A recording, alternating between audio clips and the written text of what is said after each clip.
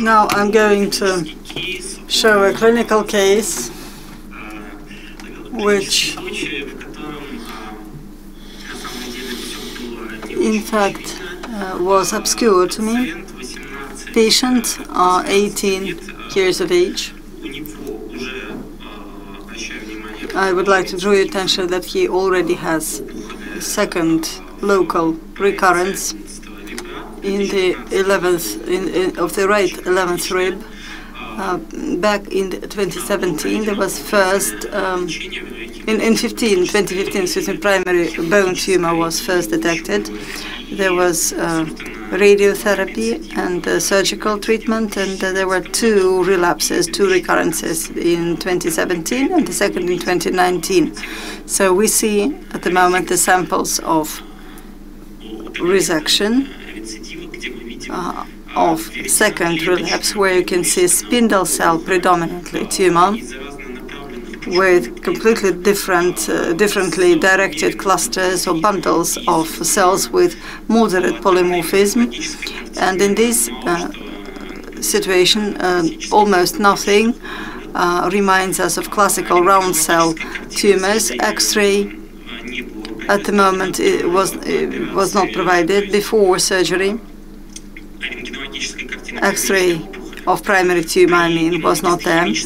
On IHC of this second recurrence, we see foci of membrane staining of CD99, very high, I would say, certain elevation in Ki-67, and diffuse but not very significant, not as significant as we usually observe in classical monophase synovial sarcoma, expression of TLE1.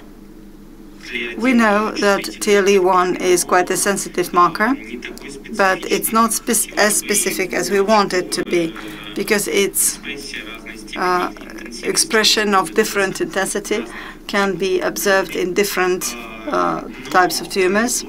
In this particular case, to exclude spindle cell synovial sarcoma, we performed FISH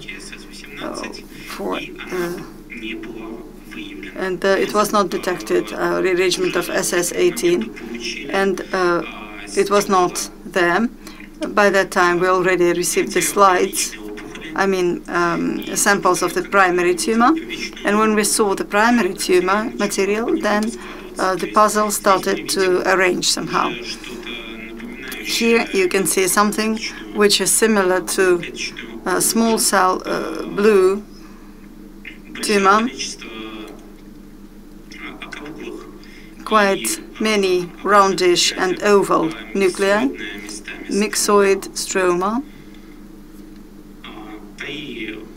And if you look closer, then the nuclei do not look monomorphic, but it's from weak to moderate polymorphism with mitosis. Subsequently, this particular situation reminded, especially if you take into account the primary tumor localization in the rib in a young patient, actually an adolescent. In the morphology, especially it was important in the second recurrence, very significant spindle cell pattern. We could suppose that it's a non-differentiated round cell sarcoma, but as at that period of time we didn't have any opportunity for FISH, so we decided to go just by exclusion method. So we did FISH of rearrangement in EU1 and CIS, which was actually both of them were negative. So we just took together the clinical manifestations and immune phenotype and histology, and we suppose that it's rearranged sarcoma, a small blue round cell tumor. You can see epidemiology of this particular type of tumor. This is from Avetsol Institute, and we see that usually it happens in male patients with the median of 16 years. Localization is absolutely different. This slide shows spectrum of morphological patterns which can be observed in such type of B-core rearranged round cell sarcomas. This is round cell morphology which we saw actually in the primary tumor, or spindle cell morphology, and biphasic morphology. Also, there can be specific for this type of rearrangement surrogate antibody, which helps to detect the product of a chimeric gene. And what is even more important, in these tumors, we can also observe significant expression of TLE1, which in the diff diagnosis makes it just a diff diagnosis with synovial-like sarcoma. Also, this type of tumor also has significant expression of cyclin D1. It's typical of this tumor, which is not typical of other sarcomas, bone sarcomas, with specific rearrangements, and also we can see expression of SAT2, which again reminds us of non-specific nature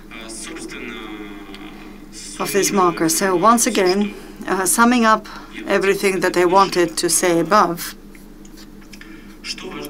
what is important about such type of B-core rearranged sarcomas? First of all, this is pediatric and young adult population, mainly male, predominantly male. It localizes in pelvic and long bones. Also, we should say that we have tumors in rearrangements with other fusion partners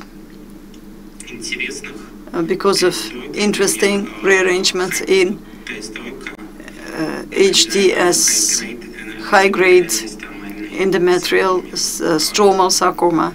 This is what we observe. And also, it's important to once again focus your attention on the so-called overlap with morphology, as well as the immune phenotype with synovial sarcoma. I mean spindle cell and low differentiated